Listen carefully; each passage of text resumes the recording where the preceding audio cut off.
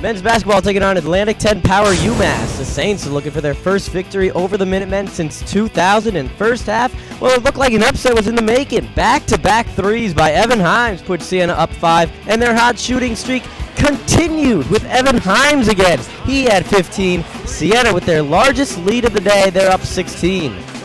Second half, Saints still firing on all cylinders with Rob Poole. Siena was 8 for their first 12 from deep.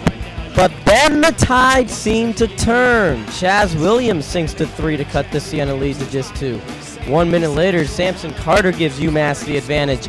At that time, it was a 15-4 run for the Minutemen. But despite trailing by as many as 6, Siena hung around. Freshman Ryan Oliver nails the 3 to tie the game at 58.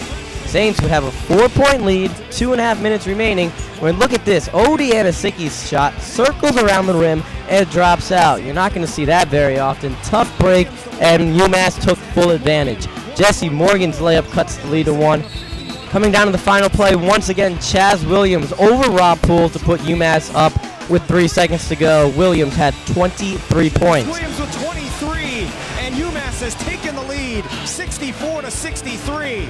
Last play, Trenity Burdine throws it long, but it's tipped around, and the Saints could not recover, and they fall after a hard-fought effort to UMass, 64-63.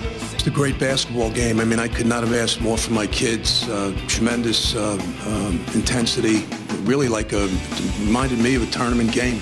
I mean, early in November, I didn't think either team took a play off. I thought there was tremendous intensity on the defensive end. I thought our guys battled. I think we put together a game plan in one day. They executed it tremendously, and you know, it came down to one play, and they have a great point guard, Williams. Very frustrating. We really wanted this game. We really wanted to win this game, and we knew we could win this game. And to lose like that, it's just very frustrating for us. But now we just got to bounce back. We got a big game Saturday.